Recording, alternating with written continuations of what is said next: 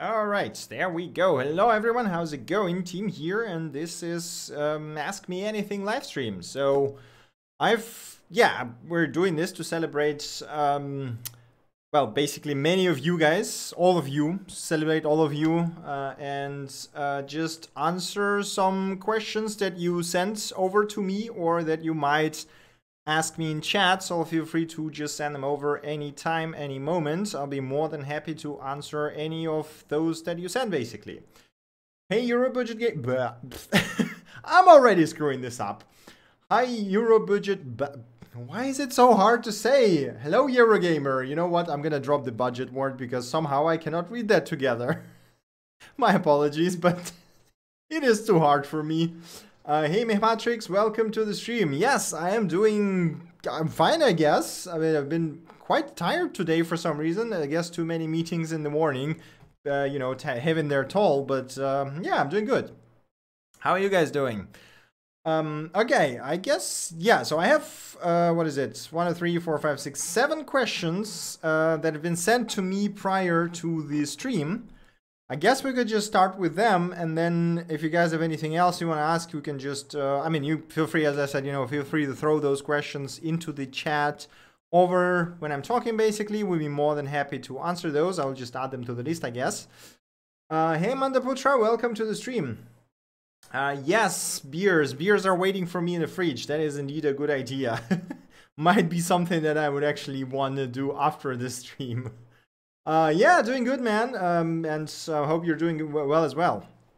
But okay, let us start with the questions, I guess, right? So the first question we got here, I should have probably written down who sent me the questions. So if you recognize your question and you know it's you, so I'm sorry I forgot to write down the names, okay? I'm just really bad at this, apparently.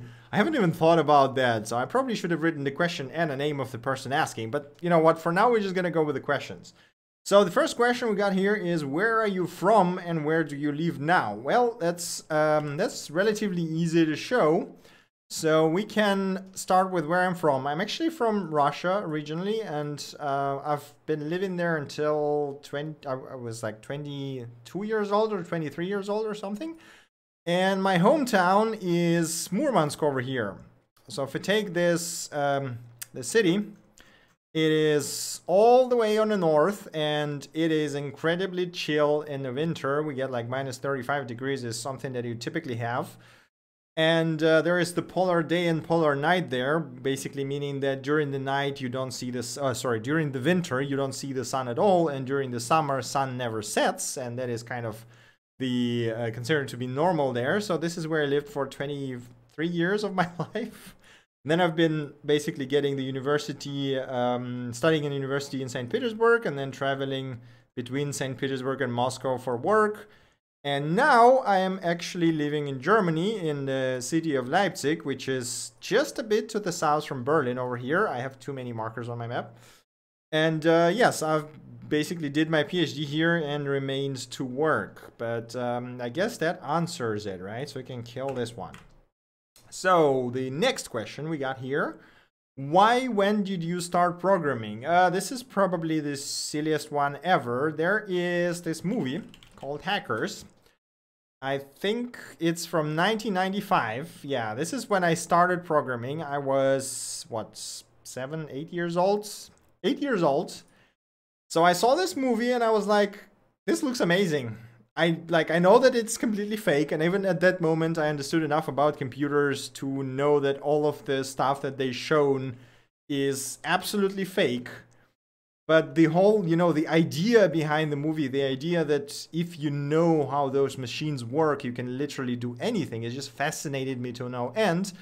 And this was basically the moment when I knew that, okay, I'm going to be a software developer. I'm going to hack things. And I came from, you know, from trying to hack stuff and being terrible at that, going to the, you know, starting with assembly and going to C, going to, I don't even remember. Like, I've tried so many languages in my time. And yes, all the way to JavaScript and web development. So when this 1995 and...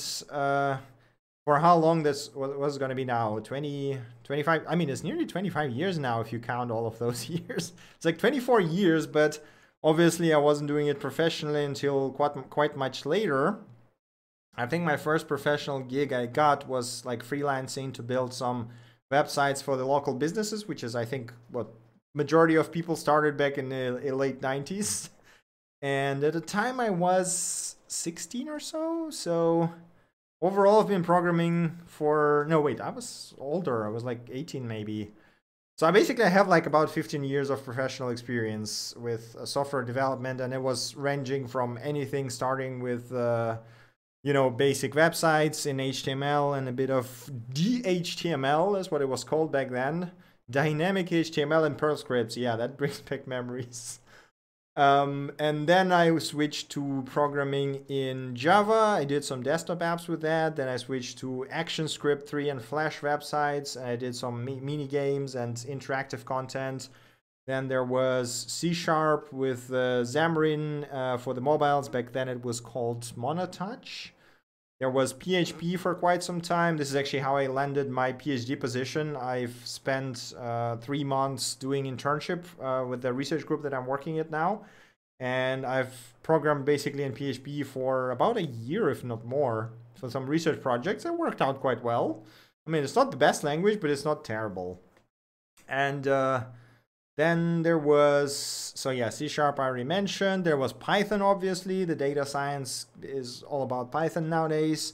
And then I discovered node.js when it was released, like I think a year after it was originally released. And since that time, I've been coding JavaScript about 90% of my time. Occasionally delving into the Golang and other stuff, which is also quite fun. But yeah, I guess that basically answers it. Next question I got here is, do you have a degree in computer science? Do you think it's important? I do have a degree. I actually have a diploma or master thesis, basically, MCS, goddammit, master science in electronical engineering. So my first diploma or my first degree is actually in telecommunications engineering. So I'm a telecoms engineer, and I spent 5 years in Russia studying how does the cellular networks work, how does the normal networks work, how does the encryption on the networks work, all the hardware that you can imagine. We had some insane stuff going on there. So actually my first degree is not computer science related, although we had like 2 or 3 courses of computer science. And yeah, I predominantly studied hardware, and that was, I mean, I'm not very good at that. I know how it works. I know how to read schematics. I even know how to solder stuff, and did quite a few hardware mods myself, and I enjoy that, but I'm really bad at that. And after that, I somehow landed a PhD in computer science because, that was the field that I was enjoying, and I was looking... I was looking to move away from Russia. I will address this question in a second. So I was looking for a way to move away from Russia because at the point it was like, in Russia, you have the obligatory army service. So, when you graduate from university, you have to spend 2 years in an army, or 1 year if you go into special forces. And I've seen what happened to my older friends that went there. And it was not like, literally, I had one of my friends who came back after the army service.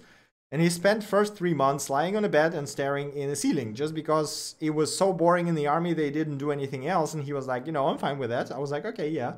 He got better after that, so basically we dragged him out and make him feel better. But after looking at that, I decided that I don't want to go to the service.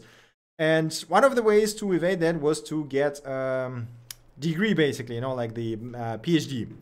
Well, Russian PhD is a weird thing. That was like, okay, so you have to work in university for 8 hours.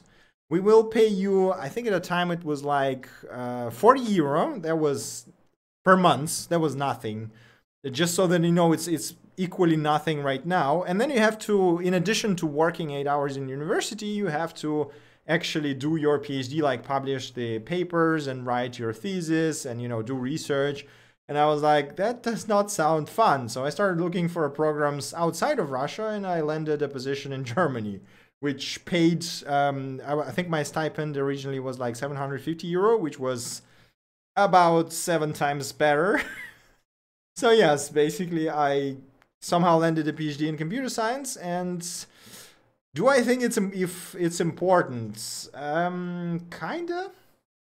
like, here's the thing. It highly depends on what you're gonna do. So if you're just gonna be a web developer who builds the websites and web servers, you're likely not going to need computer science. You're going to be completely fine without it. There's no need to have in-depth understanding of all the processes that happen in the background, and you're going to be fine, right? But if you really want to specialize in something on a very, low level and to really be like one of those world-renowned experts, let's put it this way, I think computer science will help you a lot. Like, you can still pull it off without it, but you will just basically have to study majority of stuff yourself.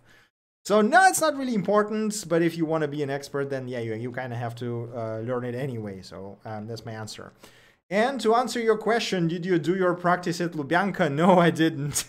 So Lubyanka is actually in Moscow, and I was studying in St. Petersburg. I actually have a few mates from university who ended up working for the FSB. They are now working, I mean, at least when I left the country, they were working in the cybercrime, like cybersecurity units. And well, they were saying actually quite nice, and they're quite professional people there. So I was surprised, to be honest. But there you go. I don't know, I would probably never work for Russian law enforcement and Russian like military and stuff like this, because it is, I mean, so here's another story for you. When I was in a Russian university, there was another way actually of me not going to the army. We had so-called military division in the university, where you could sign up, and then one of your semesters, instead of doing your normal studies, you just go and do the military stuff. It was, since we was the telecom guys, we had to do like one semester of military telecom hardware, right? So they showed us the top secret documents and taught us how the military hardware works. It is an absolute shit show. First of all, because all of their top secret military hardware documents were easily found on the internet. This was the most amusing episode. I still remember the part when one of the guys who was with me, he just found the manual for one of the devices online, printed the whole thing out, and brought it with him to show the professors who were there. The professors, they are kind of like professors, but they also have like the military ranking. So I think one of them was like the high-ranking officer who was doing the secret document stuff. And we had the whole procedure going. You come in and they're like, okay, so you have to like turn off all your mobile phones, put them in this special box that isolates them, and don't tell anyone what we're doing here. And then this guy just takes out his backpack and puts out this printed document that is supposed to be secret. You should have seen the face of this professor. He was insane. He was like, where did you get that? He was like, I'll just download it online. It was the most amusing thing I've ever seen. It was, yeah, it was crazy. I think I've managed to be there for like a month. After that, I got tired of those people screaming at me on any occasion, because, it's like your typical military, pretty much like the Full Metal Jacket, for example, is a great example of this guy who just screams at everyone. It is exactly the same. I was like, nope, screw this. I'm not going to just bear with that. I'm just going to, go back to my studies and figure something out later on. And I just left. And yeah, so it's, oh boy, okay, it's not, it's, yeah. So let me just have a quick look at the chats. Tuition reimbursements. Oh, that's this never is there. So like the tuitions and stuff like this, it was never a problem in Russia, and it is not a problem in Germany, for which I'm really grateful. Like in Russia, you always have the paid option, but it's not even close to the, paid options that you have like in US, for example. So I think I ended up doing the paid option, but we paid like $500 US per semester. So it was like nothing, you just go take a part-time job and you're covered. And I had support of my parents, so it was even easier than that. For those in Lubyanka is the headquarters of KGB and FSB, and they still have the offices there, I think. So it's, yeah, as I said, some of the guys who studied with me, they went on to work in FSB for the cybersecurity unit, and it seems they're quite fine with that. I don't know. I personally, I could say I despise everything about the Russian current regime, so I would not work there, just out of the political sense, basically. But okay, let us continue. So next thing we got here is the question from one of our Discord people. Again, I forgot to write down your usernames. I'm really sorry, guys, but I'm just going to go through it. I'm building my blog and I want to analyze user interaction with the content. And I have my own analytics server with the data being sent of scroll heights reaching 25, 50, and 100%. Is there a better way to do it? So here's the deal. So the thing is that just sending the data based on the scroll height is not very helpful. Like, first of all, I have this thing when I open the pages, I tend to just scroll randomly and then be like, okay, you know, that looks interesting. So I'm just going to go back and try to read it carefully from the beginning, right? So I just skim through the article essentially, but that doesn't mean I'm going to finish it. So the scroll height is not exactly illustrative of the reading. The second thing is that someone might use an add-on that does the, what do you call it? Like the readability mode or whatever, right? That just does it in a nicer way, and then they don't scroll your page, they just use the add-on. So that's not gonna work. I think we already talked about this, but you said you already do the time tracking, which will improve this measure a bit, because, you know, it will depend basically on how long the user spends on the page. So you can kind of assume that he spent this time reading the thing. But here's the deal.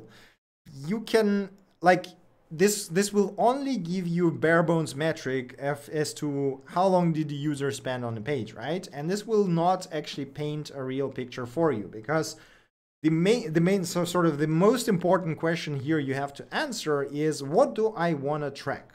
Like, do I want to track what kind of the articles user is interested in, right? Or do I want to track how long does the user engage with the article? Or do I want to track if the users like those articles? So that's basically, you have to define the set of questions that you want to answer. Maybe you want to know if the users like your articles. Then the best way would be to just ask them. So put the buttons at the end of the article that say, I really like that, or I dislike that, and make them press it, right? And if they press it, you will have a way better understanding of what exactly let me try this again. You will have a better understanding of the statistics that answer your questions. Yes, majority of the users will not bother pressing them. Yes, it might annoy some of the users if you do it wrong, but this is going to be a better statistics than just some arbitrary time or scroll heights that might not work at all. I would actually suggest going to the Scholar Google search and searching for measuring engagement on the web or something similar, because there is a ton of studies done on this topic. I've actually read some of them during my PhD thesis, because I had to do like UI UX testing for one of my projects. And there is a lot of really good existing models and approaches to do this. So you can just, you know, skim through them, find the ones that you think will work for you, and just reuse that, because you don't actually have to invent anything. There's already a bunch of tested, well-proven approaches that work on, even for major companies. I think there's like papers from IBM and whatnot, you know. So just look through that and you will find the answer. I'm not exactly an expert in this, so I did it like twice or thrice with my projects, but yeah, I would basically suggest looking into the prior work to help you out. Okay, let me see the chat. Did they work at a troll farm screwing with the US elections? I think those guys are actually non-related to the Let me try this again. I think those guys are not related to cybersecurity like divisions in FSB and stuff like this. So they are literally like anti-crime stuff. And the troll farms is a commercial initiative. So it's companies. At least this is my understanding from what I read. So they literally made like a Russian version of startups. They do this for money. And why am I so bad today? Primarily, the money come from the Russian government for, you know, screwing with the Russian media and Russian media landscape, but then they use the same approaches for the US elections, it seems. But those are not the sort of the Russian law enforcement or anything like this. They're literally private guys who just know how to run this stuff. I'm not even sure if the, FSB and people like this would know enough about the whole psychological aspects to be effective at this. So this is a very specifically crafted company that can do this, basically. You have very little Russian accent. How did you get practicing your English? I've learned English from playing video games. I think I've already mentioned it once or twice, but initially I learned English when I played Fallout 1 and 2. So I actually got them on discs in Russian, and the way it was translated, they just took the game, they exported all the text files, then they put them into the automated translation. Bear in mind, this was 1994? Or was it? When was the first Fallout came out? 1997. Okay, 1997. So this was 1997, and the automated translation was absolute garbage. So I played Fallout 1. I got through first 2 or 3 quests. It was absolutely fascinating. I was just enchanted by the world, and I wanted to finish it. But then there was this dialogue with the next quest. There was a key to, the progression. It was so poorly translated. I could not figure out what the shit do they want me to do. So I actually had to basically sell this disc I had, go find the English version, and play it with a dictionary, trying to figure out what the hell's going on and how to actually proceed through that. I finished the first and the second games with a dictionary, and after that I basically could read just about everything. And I mean, knowing the Fallout texts, you can imagine what kind of things I had to go through. There was no Wikipedia, there was no online translators back then, there was like the automated translation was garbage, so I literally had to just sit there with a dictionary and go through it word by word to try and make sense of it. My accent, I honestly have no idea why I'm speaking the way I do. I watched, like, since I've learned English, I started watching a lot of media in English, so I prefer the English TV shows, I prefer the English movies, like in English, so without translation. It's as easy for me to now to watch them as it is in Russian, so I just, why not watch it in the original version? I guess I just somehow picked it up from there, but I could not answer that better. First bootleg CD games were the Fallout 1 in English, with all the sounds and animations ripped. That sounds very familiar. I think it was the same for me. Okay, let me have a look. There, do you read some programming books? What do you recommend? Are you EPUB people or hardcover? So I haven't, I used to read a lot of books when, let me put it this way. I used to read a ton of books before my PhD studies, when I was basically trying to figure out, what do I want to do with my programming career? Do I want to go into the web development? Do I want to go into the desktop development? Do I want to specialize in, I think machine learning wasn't even a thing back then. And I used to read a ton of books. Like I had back in St. Petersburg when I was in university, I had a bookshelf with insane amount of programming books. It was like 3 or 4, no wait, so I'm lying. There was about 3 meters height and like 1.5 meter wide. All of that was software development books and a bit of like other stuff. Nowadays, I don't remember when was the last time I read the books, because I typically pick up the new ones because we usually have access to them in university. You can just go either in library or just order it through the special way basically we have for the, for the PhD students. That is very easy. You can just ask them, they will bring it to you. You can just skim through it and look if it's interesting. And this is what I typically do. I just skim.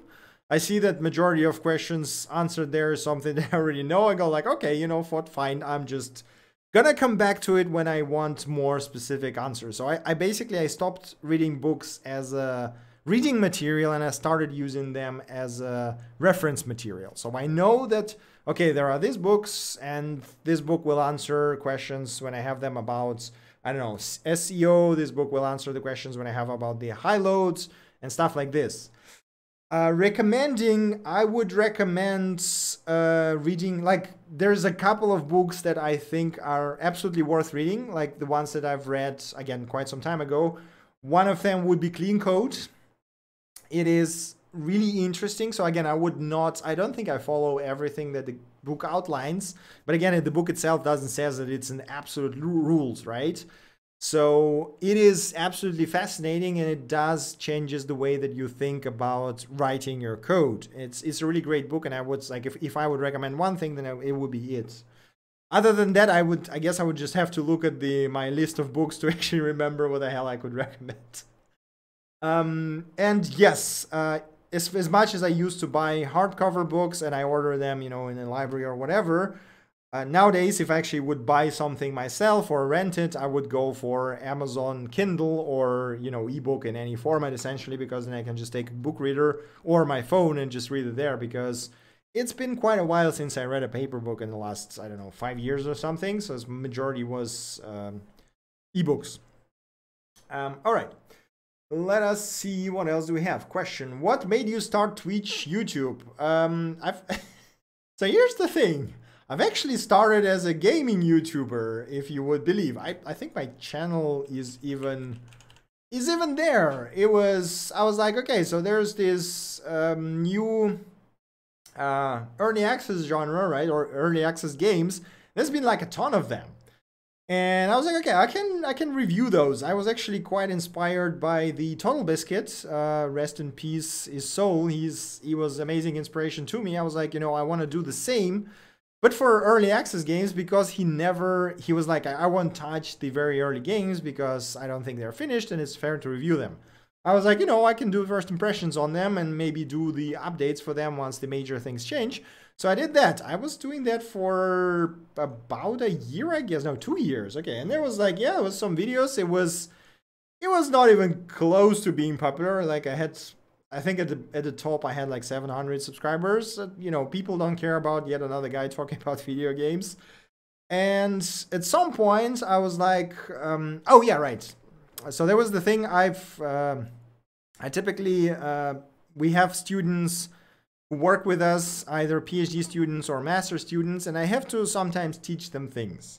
Sometimes it's the things about web servers, and at some point I got tired of repeating the same stuff over and over again, and I was like, okay, I'll just do a video series and put it on YouTube, and then if they keep asking the same questions about Docker, about Git, or whatever, I can just say, hey, here's a YouTube video, go have a look, right? And I was like, okay, so I'm going to do it on my personal channel. I'm not going to do it on gaming channel, obviously.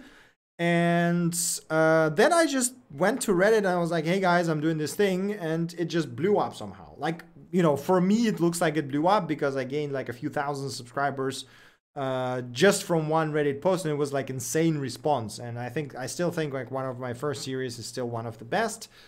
And then I just, yeah, slowly, I understood that, you know, having 2 YouTube channels is a bit too much for me, and trying to do 2 things at the same time, like gaming and programming, is a bit too hard, because, you know, if you want to do game reviews, you actually have to play games, then prepare the text, record the video, edit it. It's a lot of pain in the ass. Same goes for the software development, and I don't have enough time to do the 2 of the things every week. So I was like, okay, I'm going to merge the channels into one. And then I'm going to kind of split and do gaming occasionally and start doing the software a bit. And yeah, it's been working out. I mean, I've actually discovered the streaming and found out that I really enjoy just sitting here talking to myself, essentially. And it's just much easier because I can just upload it afterwards to the YouTube and not spend 4 more hours editing it to be, you know, nice. Since I can just talk naturally, right? And it seems like people are happy enough with the quality, so that's, yeah, that seems to be working out quite nicely. That's how I got started as well. Wanted to do a budget PC gaming channel. That actually sounds quite nice. To a fairly successful video. Yeah, I mean, it's really tough it's really tough in general. If you do it for views or money, you are not gonna make it. Like I'm doing the JavaScript and I'm doing the games just because just because I'm terrible at it. Because I enjoy streaming, essentially, I enjoy interacting with you guys in the chat. I would not, like, there's no way in a million years I would be able to live off of that. It's like, I don't know how much time and money I would have to put into the channels and advertisement and promotion and everything to make it a viable, like, you know, way to sustain my life. I don't feel like this is gonna happen. Starting now with the front-end dev channel. So I'm just, yeah, one tiny advice from what I've tried: don't do 2 channels at once, just make one and make stuff that works way better. Like, seriously, it's a huge overhead to do 2 things at once. Okay, right. yeah, giving back to community, practicing for public speaking, absolutely. All of that is really, really helpful. And even though, you know, I just sit here, speak to myself, it still helps me. And even like I still screw up a lot of times, right? I still use, like, I still stretch my vowels and I still speak like shit and I still do it in terrible manners, but I'm getting better. And I think maybe in 5 years, I'll get to a point where I'm really good and I can record the videos in one take and I can speak perfectly on a podcast and everything. But we'll see how that develops. I actually found me on Dev2. Well, Dev2 has been useful for something. It's such a weird website. They started out as such a nice small community, but now that there's so many people, it's basically turned into another version of Medium with less annoyances, which is still fine, you know, but it's not as, it doesn't feel as impactful as it used to be. I guess this is the way I would put it. But, you know, it's the same with all the communities. As they grow, they just feel a bit more saturated, I guess. Oh, yeah. Okay, let us continue with the questions. So these 3 questions we have here is from Mr. F Discus on Discord. I don't know if you're watching, mate, or not, but we're gonna go to your... Those questions are evil, by the way. I just wanted to know that they are absolutely evil. So the first one we have here is, why do you still in your demos or simple... can't even read that. Okay, why are you still in your demos or simple projects do not use TypeScript? I do not like TypeScript. Like, I've tried it multiple times. I've seen it work in projects, and I just, every time I try to use it personally, if it's the project that I start myself, I feel like instead of writing the productive code, I just fight with TypeScript and typings. You know, it doesn't make me feel productive. It makes me feel like I have to fight with the typings first, and then once I'm done, I will actually write the useful code. Maybe I shouldn't have run the TypeScript in a strict mode from the beginning, but this sort of was the best practice I found online. And I revisit it occasionally, and every time it just feels cumbersome to me. Like I can see the value it can bring in the larger projects when you have a large team with a very diverse team that, you know, has a very different levels of skill, because TypeScript is very good at standardizing code, right? Because then the junior devs, it will be way harder for them to screw things up because there are typings to save them from very simple issues, right? But I was lucky enough, I guess, to work, again, you know, I'm working in research and development, so majority of time teams that I work with consist of master students who are already quite experienced or PhD students who are even better. And even though their programming practices are not always like industry standard, they are smart people and they are really good. And majority of time, you're not required to have typings for them to write a good code, you know? Maybe this is the reason. But yeah, it's just, it feels... I am super grateful that TypeScript exists, because the tooling it provides for VS Code for JavaScript is freaking amazing. But I just don't feel like it justifies all the hassle around it to, you know, actually use it in my projects, especially in the simple ones and especially in the demos, because it's just so much overhead just to set up and then type everything. And it's just like, oh man, come on, I just want to write my code. But yeah, I might as well change my opinion when I start working with, you know, industry projects that have like team of 50 people and 20 of them are junior devs. That might be a very different picture, but I just didn't have a chance to do that yet. I hope that answers your question. Okay, next thing we got here. Oh yeah, this one is the philosophical one. How you imagine the web will look like after 15 years? Will it not be as we do right now? Maybe it will transform to something like Internet of Things. Like 15 years is a long time, actually. So here's the deal. I think this is actually kind of related to the topic of my PhD, because I was working on the ubiquitous devices. And I think that we are sort of very slowly going into the sort of, you know, ubiquity and singularity of technology. And right now, so the first sort of step towards that was the iPhones in 2007. They changed everything, right? So the smartphones, they will never be the same as they were before the iPhone, essentially. So the iPhone changed the landscape. I think the next big thing that would do the same shift is going to be AR. So once we get the glasses that look exactly like normal glasses, but they actually allow you to augment your reality, and put things in front of your face, like the web pages and everything, this will cardinally change how the web looks, how it works, and how do we think about it. Because, you know, right now when you get the phone, this is the thing that you have, right? So you can put the thing on the screen, you can, okay, you have to adapt the web to be like, so we had to change our thinking about the web development after the smartphones became popular, because of the different shapes of the phones and tablets, right? But here's the thing. Once we think about the augmented reality, it's no longer about the shape of the screen, but rather how would you perceive information if it was right in front of your face, right? And you kind of, we already have the virtual reality that is kind of in between, you know, the mixed reality and our reality, but it's still not quite what I think the AR will be in the end.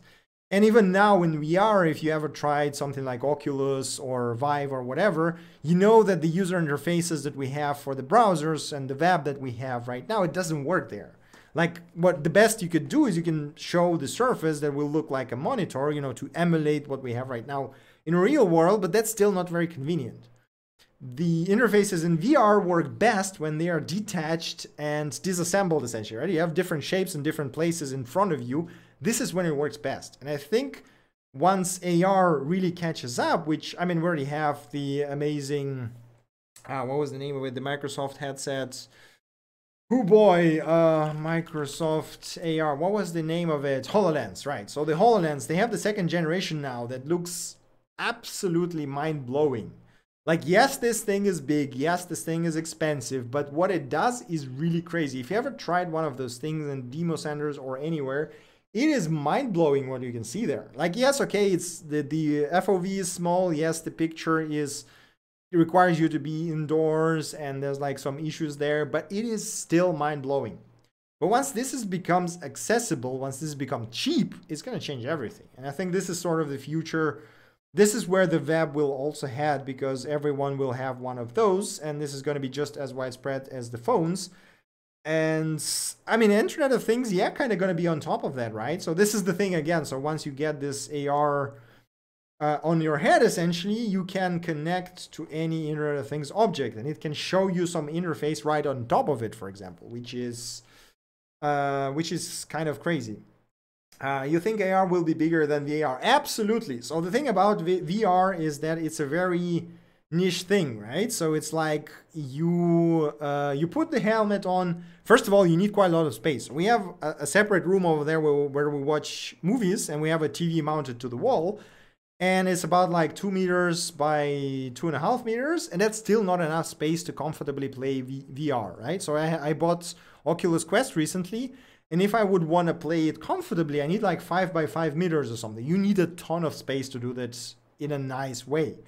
AR, on the other hand, it works on top of what you already have, so it doesn't care about restrictions, right? So it works around them.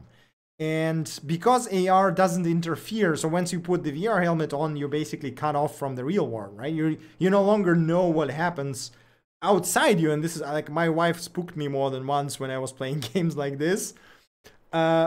And this is the cool thing about VR, right? You can literally transfer into another reality, but the AR doesn't have this restriction. You can use it everywhere. You can put glasses on and you can like do something while walking around, or put the video call on top of your working monitor so that your Skype won't occupy the space. You know, it's absolutely, like, the utility is insane, in my opinion. This is at least what I have in my head. But yeah, so this is kind of the thing. Let me have the question earlier. Hey Blaze, welcome to the stream. Let me read your question real quick. I have a question. I'm in a code bootcamp and I have to build a battleship game in a console using Python. Do you have any tips how to set up the functions and stuff for the beginner? If you're a beginner, don't think too much about how to set up stuff, how to do it nicely. Just write it. So make it work first.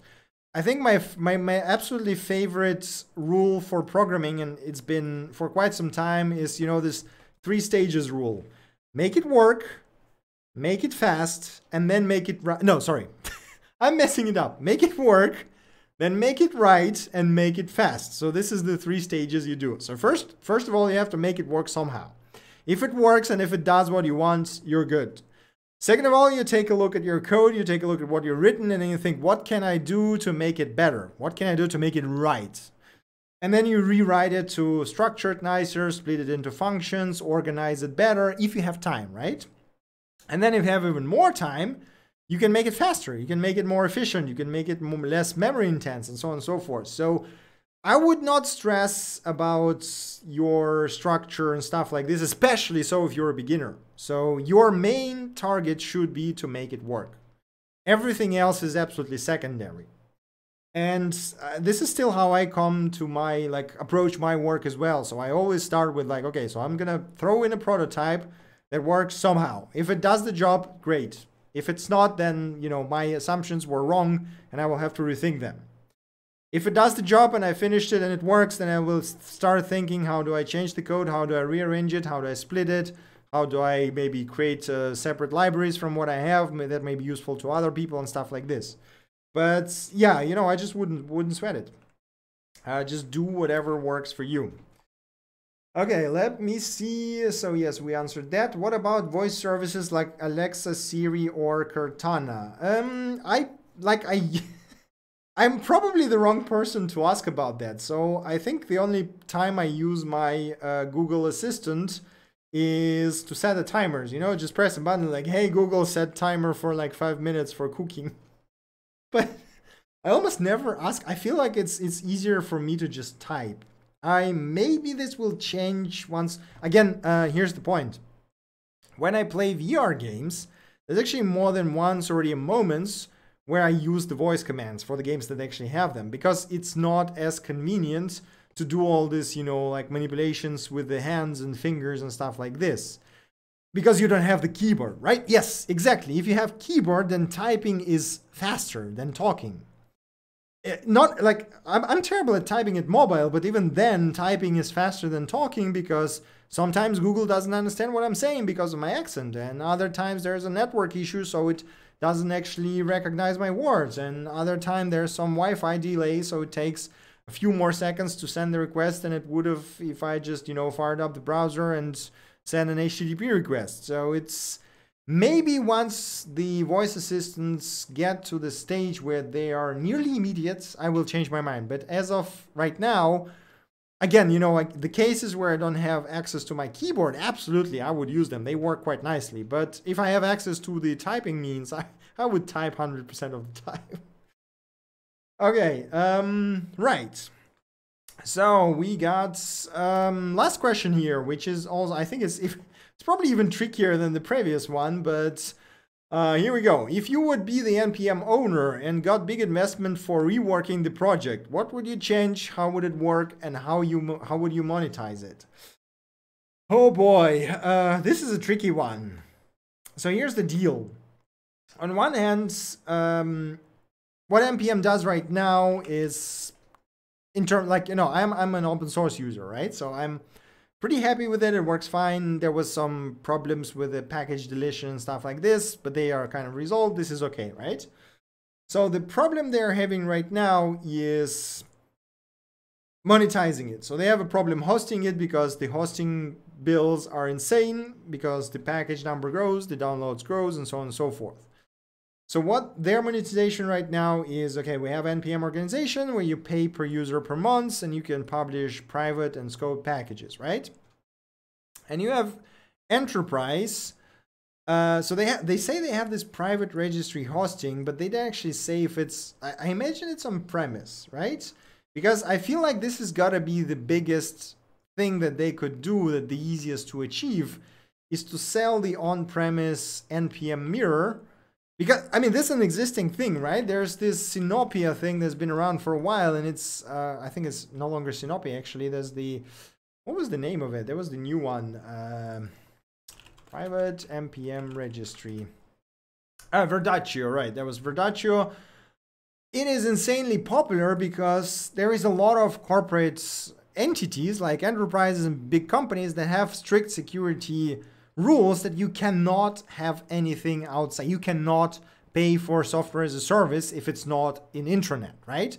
So they install their own private registries like Verdaccio, or there is the one that we used at my last job, when I worked in enterprise was Artifactory. This is like the artifact manager, but it comes with like npm, Maven, Jenkins, Docker, like it has everything in it basically. It's quite convenient, but it's also expensive as hell. And it's a bit of a pain in the ass to use with npm because of some, or at least it was at a time, I guess because they just started out. And yeah, so I think the biggest thing they could do is create the hosted solution for enterprises that are looking to do this internally. At least this is what I would focus on. Like, you would need to have an incredible sales team who would actually force the enterprises, or to not force is the wrong word, sell them your solution over the other existing. So it has to have better benefits, better features, I guess, than others. But it's a really tough, like, it's a really tough thing. I don't know if they can survive off that. Like, it's business-wise, it is a super tricky question. And I'm sure they already thought about that. I'm sure they have the statistics that will absolutely blow out of the water everything I have to say about that. But I imagine it is going to be very hard for them to cover the bills that they have right now. So it's a really tricky one. And without knowing all the internals of the NPM and how they work, it's really hard to answer. But again, you know, I think in, like, at least from my experience, I would focus on the enterprise part, because those guys can shell out like thousands of dollars per month easily without even thinking about it, just for the pilot projects. And if you can convince them and sign a contract, then it's going to be for like, you know, 5-10 years, few $100,000 per year, and you're going to be okay-ish, depending on their bills. That, I mean, it actually looks like this is exactly what they are doing right now. So, okay, let me see the chat. What's your thoughts on entropies? You mean the entropic, right? Was the name of it, the distributed federated package registry by the ex-npm CTO.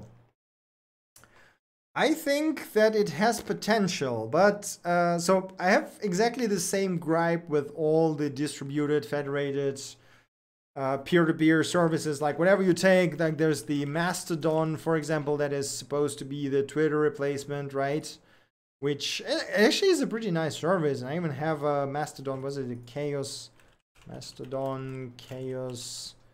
Yeah, I think I had my my node on Chaos Social, I believe. Yeah, that looks correct. Yeah, I still okay. I have my whatever. So I even have an account. But here's the problem. I think that the core problem with the federated and distributed services is discoverability. So the ease of use of npm is there because it's really easy for me to go to npmjs.org or yarnpackage.com or whatever and just search over here, right? And be like, hey, I'm actually looking for Express cookies, right? And there's my 200 packages that will satisfy my query. The thing is that majority of time when you take federated things, doesn't matter if it's Mastodon, doesn't matter if it's Entropic, you don't have a convenient way of searching and navigating them. It's always a problem. It's a huge problem in federated registries and federated social networks. How do you discover other interesting things if those nodes are not related at all? It's like, yes, they can talk to each other, but one node might not know anything about the contents of other node, right? So how do I actually find what's interesting to me if there's like 25 different registries and I don't know about 5 of them? So I can go and manually search over 20, but then I'm missing the other 5. It might fly. I honestly haven't had time to check the Entropic to see if they actually address this in any way. Because again, this is not a problem that I just took on top of my head. This is actually something. So during my PhD studies, one of the projects we did was federated social network based on semantic web technologies. And it was really nice. You could self-host your own profile. And I think now it's actually transformed into WebID, basically. If I remember, no, this is not the WebID I was talking about. WebID, there you go. It's now in W3C standard, or it's probably not a standard yet. But it's basically one of the, so WebID protocol based on FOV, yes, exactly. And the idea is that you can self-host your profile that anyone can reference. It's amazing. You can have your own posts. You can have links to your friends. But the thing is, once you publish this, there is no way for you to find your friends unless they send you a link explicitly, right? And there is no way to solve this, at least to my knowledge, in decentralized manner. So the only solution to this is to introduce a search engine that would index all of those distributed things in centralized manner and then have a centralized search engine. And it's like, okay, we're back to NPM basically, aside from the fact that we now have multiple registries and you can never be sure if some of them are reliable enough, you know? I really like the premise of federated and distributed and peer-to-peer web and services, but there is so many problems around that I am not convinced it's gonna fly. But anyway, I'm gonna track it and I'm still fascinated to see how it will work out. But it's just my 2 cents essentially. Okay, that was quite a rant. You guys have any other questions? Let me just pour some cola to myself. Otherwise, I'm gonna go. Gonna have problems speaking in a couple of minutes. So I'm out of questions. So if you got, let me try this again. I'm out of questions. So if you guys have anything else you want to ask, feel free to send them right now into the chat. If not, I guess we could wrap it up here. It's been almost an hour. And yeah, we could just do more stuff over the weekend, I guess. So there's going to be BxJS Weekly tomorrow, obviously. And I think I've got 2 new games in my library, so we can play some video games. Maybe even today, I don't know. But let's see. So guys, any more questions? Any more things you want to ask me? Again, ask me anything. It doesn't have to be technical. It can be about my life, my cats. I don't know, anything you might think. My startups, like I failed 7 startups in my life. So yes, I have 3 cats, man. I can go and try to find them and catch them, but it's likely not gonna go well. They just have had food before the stream, so they are, yeah. We have 2 cats. That's nice. We had 2 cats until 2 years ago, and then we took another small one. So we have a 3rd one that just basically runs around and bites their asses. The older ones are like 9 years old, so they are not very happy about that. Over 12 years. Oh, that's some old cats. Nice. Cool. Mildly allergic to them after 12 years. That's an interesting twist. Okay. Your last startup, how does it work? It's been an insane ride, and I'm still planning to do that last video for summing it up, but there's still some things in motion, and I basically don't want to jinx it. But it's like there's still progress, and we should get the final news on it in the next week or 2. And after that, I basically gonna do either a video or a stream where I'll be talking about that. But it's been insane. We took them with us all over Europe, from Romania to Barcelona to Dublin and back to Romania. That is quite a trip for the cats. Oh, you lived in Barcelona. Tell me, how do you like it there? I've visited like twice, I think, for a couple of weeks, but there is a chance that I'm gonna move there to live there as well. But I'm very curious, for how long did you live in Barcelona and how did you like it? Iasi, Romania. I've never been to Romania. I should visit sometime. That sounds like a fun country. 2 years. So tell what did you like Barcelona? What did you not like about there? About there. I'm terrible at English today. Damn it.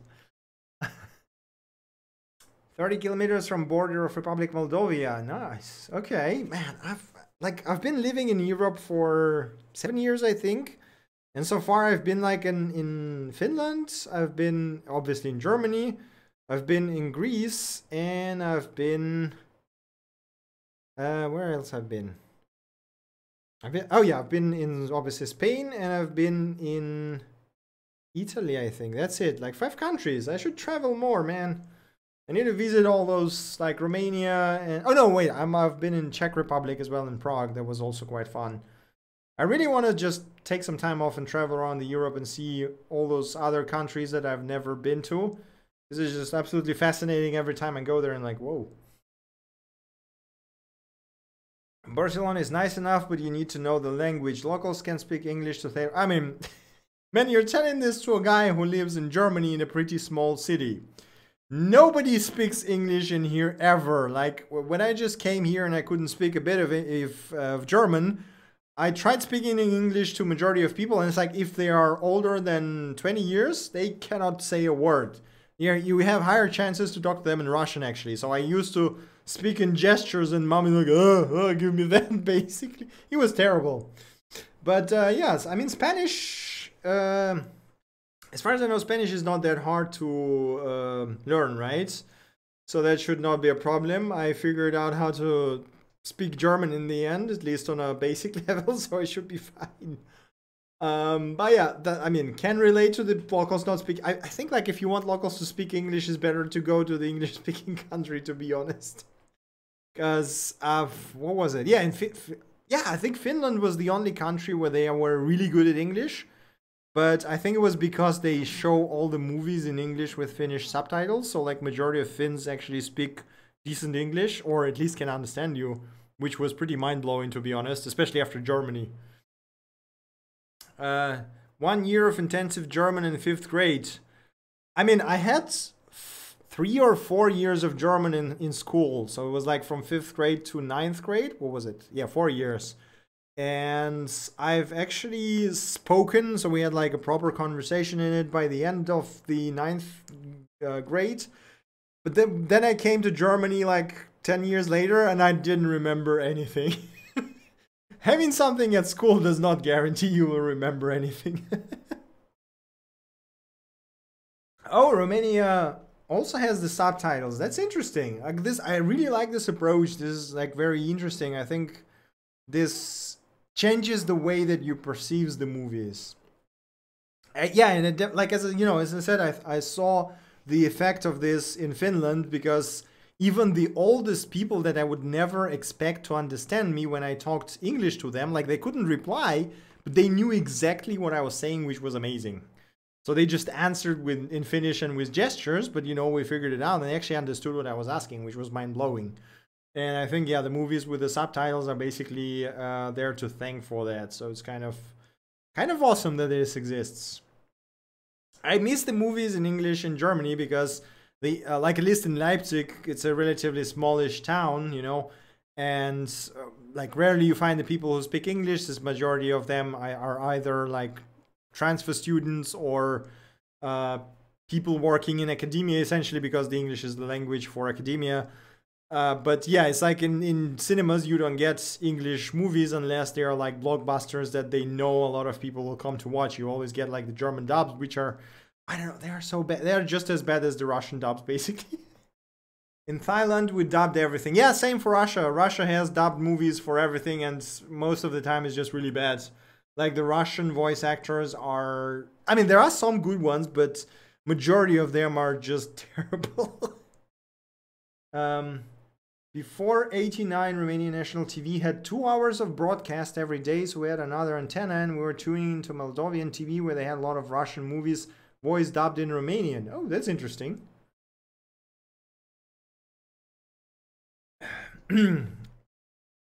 I think a lot of countries actually dub everything, so that's not exclusive to Thailand or, again, Russia, you know. Germans dub everything as well. It's like they have separate screenings for movies in English, which is, yeah, again, you know, in our tiny town, it's not... Okay, tiny, I'm saying tiny, it's not that small, but anyway. It's not that frequent that they have, like, English movies with subtitles. It's most... Oh, I don't think... Wait, they don't actually have subtitles. It's just English movies. So they have the original movies sometimes with subtitles in German, but that's like very rare. And this is usually for like really, really big movies, like, you know, the Avengers Endgame or something. And then if you want to watch something more niche, it's highly unlikely you will find it in English. This is why I'm generally waiting for the DVD releases and just like rent them on Amazon or whatever. They had a great set of actors during voice dubbing. I had the option recently to compare original Russian version and Romanian version. The voice acting was amazing. Okay, that's actually really awesome. Like, we used to have, like, Russia used to have really cool actors back in the, you know, 80s, 90s. But then it slowly fell apart, and yeah, I mean, again, they still have some really good actors apologies right now, but it's just in my country, Indonesia, they censor sandy bikini in spot. Wait, what? Okay then. Yeah, I mean, obviously, this is the. Yeah. I mean, this is the Christmas movie that they show in Russia, basically. Yes, exactly. Yeah. Every Christmas, every New Year, they show this stuff before the New Year on like 31st of December usually. And everyone, it's an amazing movie. Like, it's really great. Dubbing is outstanding. Okay, I see. That's it. I never actually thought that they dubbed it and released it anywhere in the West. That's interesting. I always assumed it was like very niche Russian movie that was really good, but nobody ever saw it outside of Russia. But I might be as well mistaken. 8.5 on IMDb. Holy shit. I mean, it is a great movie, but this is interesting. And it was even released in East Germany. Fascinating. Oh man, okay. Yeah. Alright, Moldova was a part of USSR at the time. You are absolutely right. I completely forgot about that. Right. Yeah, Mantaputra, if you find... Honestly, I'm curious if it was ever translated to English. Can actually... Age of Pirates 2, gentlemen? What is that? No, that is not what we want. I wonder if you can actually... Can you... That seems like a full movie on YouTube. Yep, that's a full movie on YouTube. And it's actually official. Holy crap. You can watch it on YouTube officially. And I imagine they have a closed captions for that. Now this is kind of awesome. I imagine if I do auto translation, it's probably going to be terrible. Or is it official? They even have official subtitles. Holy shit. This is really cool. Like, I did not know. Like, I knew that the Mosfilm has the YouTube channel, but I only heard that they publish the cartoons there, but they actually publish the movies too. Holy crap. You can actually watch the old Soviet movies on YouTube for free, even with official subtitles. This is quite a discovery. Okay. I mean, we can, yeah, I guess I could just share the link here in the chat, because why not, for anyone interested? This is kind of crazy. Like, you can officially watch it on YouTube, the whole freaking movie with official subtitles in 1, 2, 3, 4, 5 languages. This is insane. Okay, this is really cool. All right. But okay, movies aside. You guys have any other questions you want to talk about, or should we wrap this stream up here and go play Path of Exile? Is the most important question of the evening. I have been playing a bit too much Path of Exile lately. It is a bit too good. The new league is freaking amazing. Okay.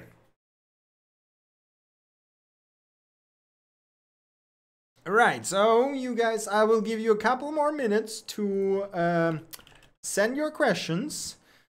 Hey Andre, welcome to the stream. If you have any questions, feel free to throw them into the chat right now. Otherwise, as usual, you will be able to find out the VOD for this live stream on Twitch immediately, or on YouTube after I re-upload it there. Oh, hey cat. Who wanted to see the cats? There we go. He's here. This is our youngest guy. His name is Kumo. He's adorable, but he's also a terrible asshole. Do you like C#? I do like C#. I used to write it for 2 or 3 years, but that was a couple of years ago. No, not all cats are assholes. Absolutely not. So our older cats are way more nicer, let me put it this way, than this one. So this guy always tries to do some nasty stuff, and I think our older cats are always trying to stop him from doing that. Why is R important? R is important because it makes it very easy to do statistical stuff. At least this is my understanding of it. I actually never written it myself, but I have a bunch of colleagues who used it to do work on data sets, and it was extremely easy for them to do pretty complex or to answer pretty complex statistical questions or, you know, like data analysis questions with R, and it looks more like writing math formulas than anything else, to be honest. So I guess I would say it's important for data science and for data analysis. I'm not sure if you can actually do anything else with it, because I never used it, so I have zero experience with it. Dogs have masters and cats have servants. No, I don't agree. I think cats are also very... I mean, they're way more independent than dogs, sure, but they are not... I wouldn't say that they are like, you know, serve me. They are more social. Oh god, this stuff is too loud. I'm sorry. Thank you for the follow, Andre. Do you think game-making languages are good?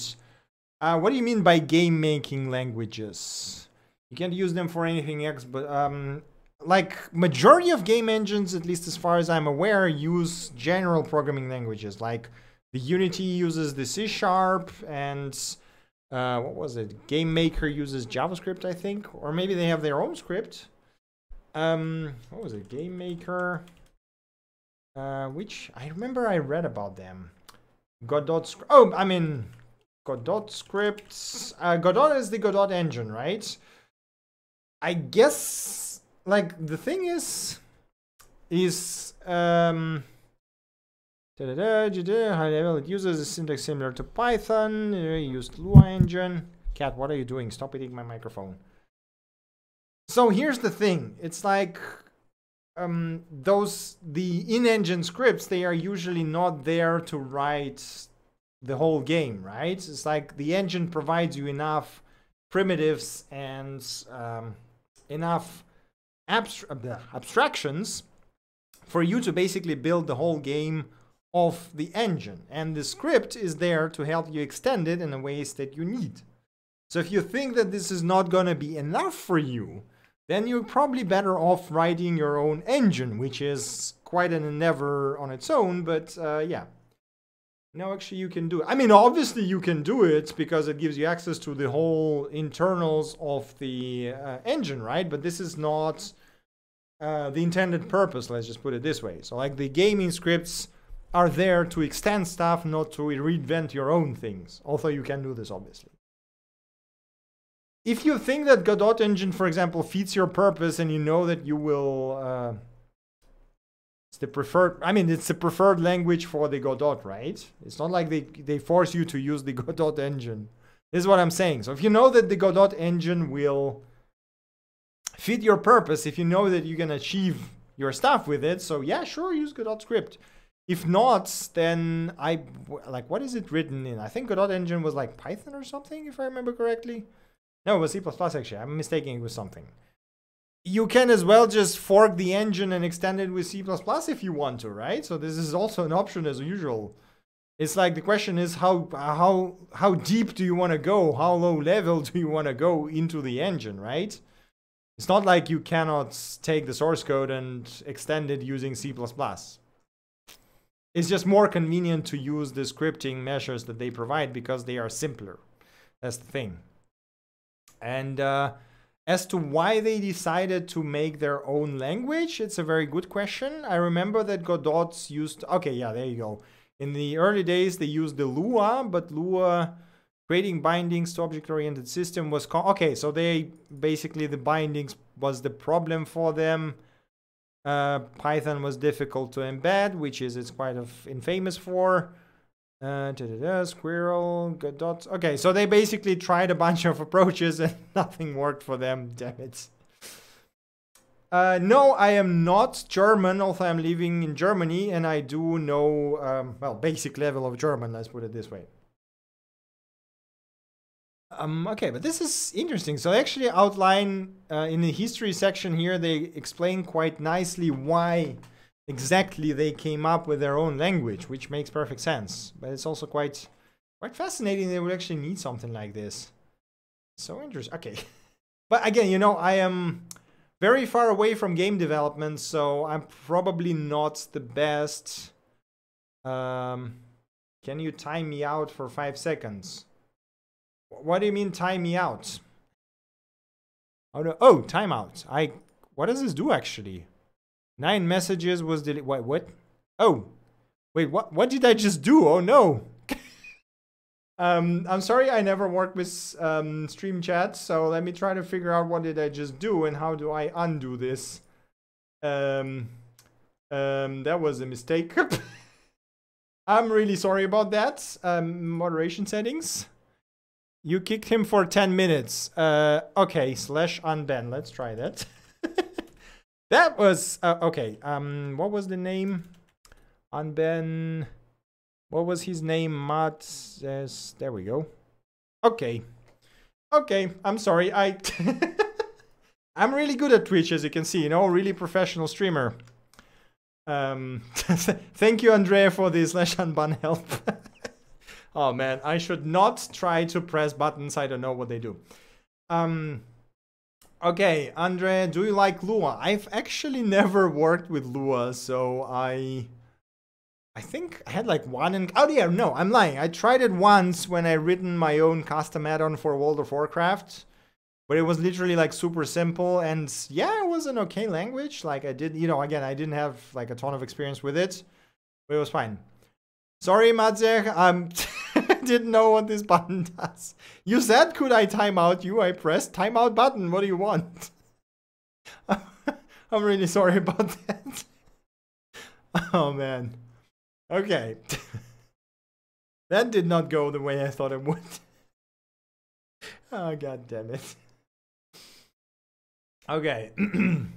That totally did not go the way I thought. Okay, then. Right, do you guys have any other questions or requests to press things? Do you like React.js? Absolutely, I think React is absolutely awesome, and this is my front-end framework of choice for the past 4 years, I guess. Along with Next.js, it is kind of great. And in fact, the website that you're seeing on the screen right now, bxjs.dev, is written in React. Although, in this case, React is not really needed to make it look like it does because it's terrible, but yes, React is super nice. I got a ton of notifications. Okay. Every 60 seconds. No, there is not. The last new framework for JavaScript we had with Vue.js, and that was in 2014.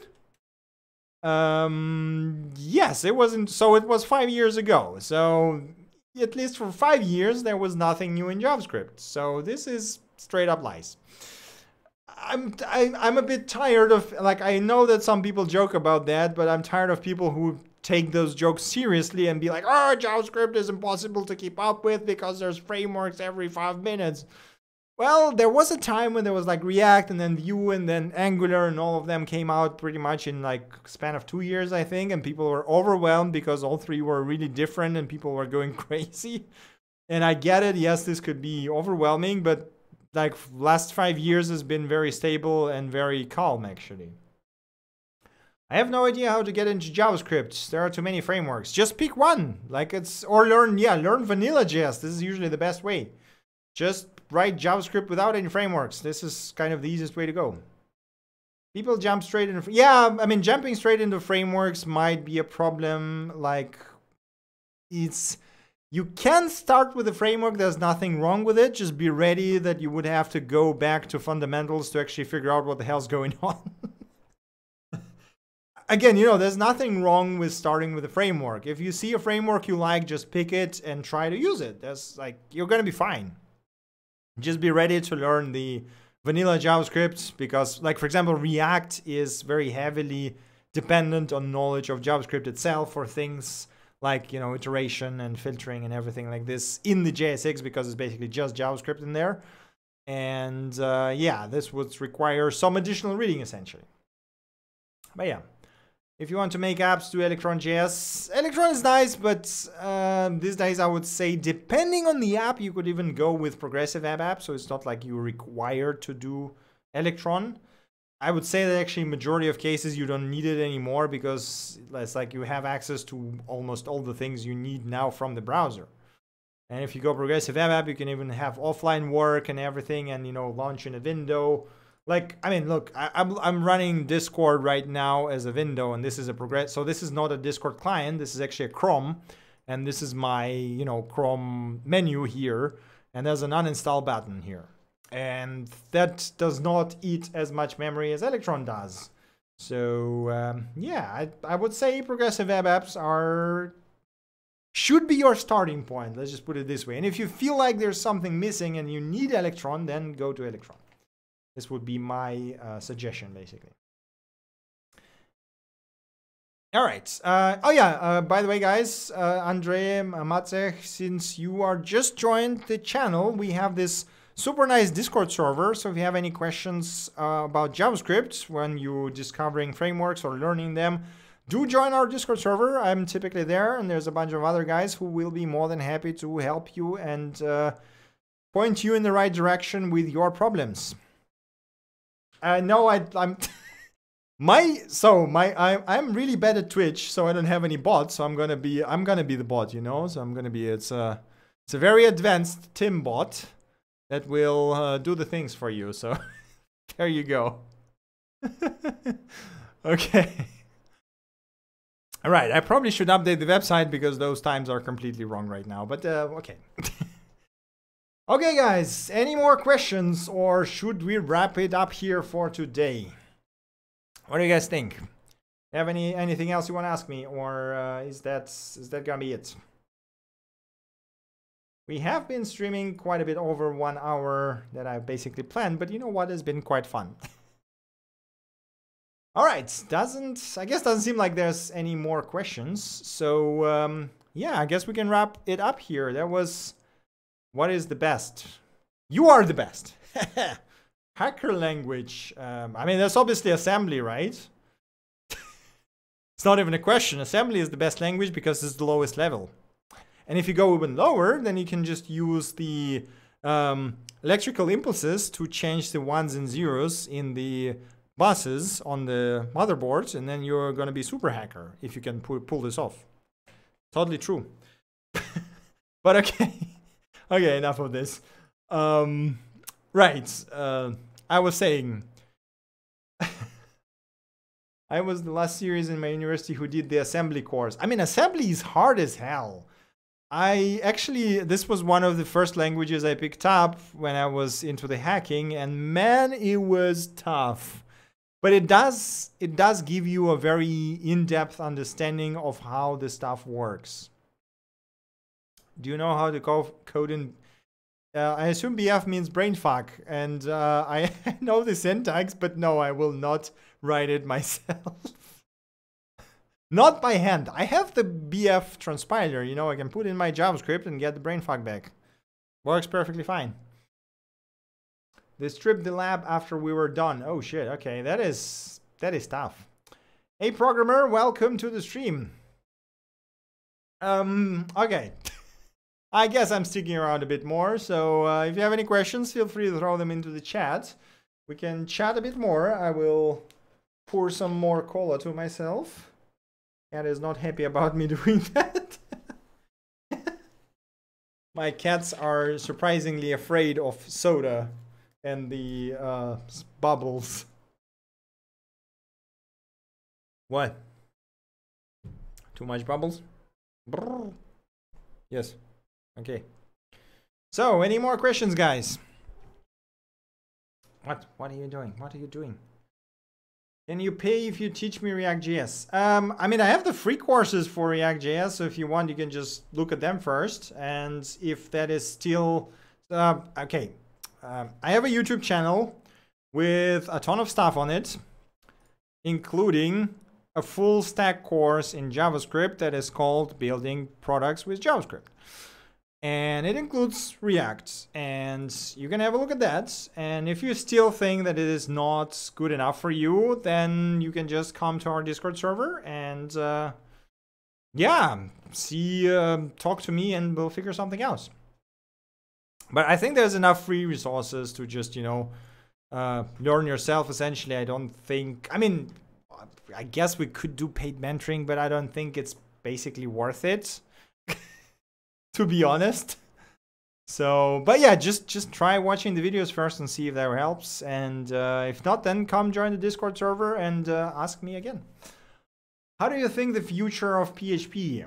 I think it's gonna be fine. Like PHP is not going anywhere anytime soon. It's a pretty good language and they've been developing it quite significantly. I mean, I haven't been tracking it too much, but I do see I mean, since, you know, the last time I've used it was in 2013, I think, or maybe even 12, but no, yes, it was definitely 2012.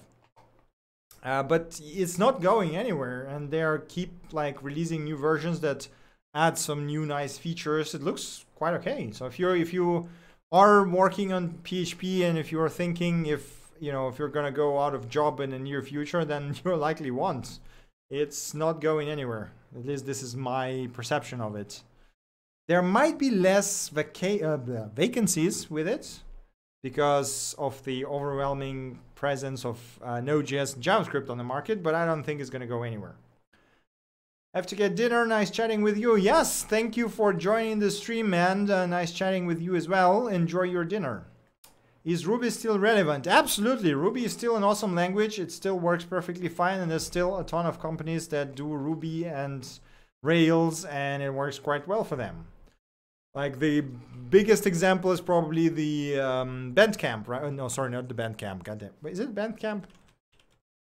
Yes, Bandcamp. No, wait, not Bandcamp. Bandcamp is for the artists. Goddamn, what was it? Oh man, Basecamp is what. Right, Basecamp is what I'm saying. This is the guys who essentially work on. It's written in Rails, right? And they're using Ruby, and they are extremely popular. They are scaling to millions of users, and it works really well for them, and they're really happy. So, and one of the authors of Rails is working there, and yeah, Ruby is still fine. I mean, it's really hard to make the language obsolete. Like if you look on the, come on, it's really easy to confuse Bandcamp and Basecamp. I'm not even sure. Maybe Bandcamp is also using Ruby. Bandcamp backend. Let's see. If they're using Ruby, then I was correct again. Ruby Mosh. Yes, they are using Ruby. It seems. Yes, so Bandcamp also uses Ruby, so that was valid. That was valid anyway. Cat, what are you doing? What's happening? Okay, but yeah, again, as I said, it's really hard to make a programming language obsolete. Like if you look around, you will see that there are still stuff written in COBOL, and the COBOL developers are valued very highly right now because there's not that many of them. So yeah, Ruby's fine. I mean, Perl is fine. Perl is still great. Perl is an amazing language, and they released a new version that looks freaking amazing. But there's probably like not that many people writing it because it's quite niche. Cat, stop! What are you doing, you little asshole? No, he's trying to lie down on my keyboard. Yes, you can lie down over there. All right. Any more questions, guys? I mean, I might, at this point, I feel like I might just launch the Path of Exile and continue playing and answering your questions. But, okay. All right. I think we might as well wrap it up here for today. So, okay. So yeah, let's just wrap it up. I think my cat wants something from me, so I'm gonna go play with him, I guess. So, once again, thank you guys very much for joining me and asking all your questions. It was quite fun. We probably should do those streams a bit more frequently. If you missed the stream or parts of it, the VOD will be available on Twitch immediately or on YouTube after I upload it there, so in a couple of hours, I guess. If you have more questions, you can always join our Discord chat and ask me there. That's basically all I have for you for today. There's going to be BxJS Weekly podcast stream tomorrow as usual, not at 20, but it's actually 13, 14, not sure yet. So as usual during the day. And maybe I'll stream some video games over the Sunday or maybe tomorrow evening. We'll see how that goes. So thank you guys very much for joining me for today. Thank you for your questions and your continued support. Have a great Friday evening, and I see you next time. Bye.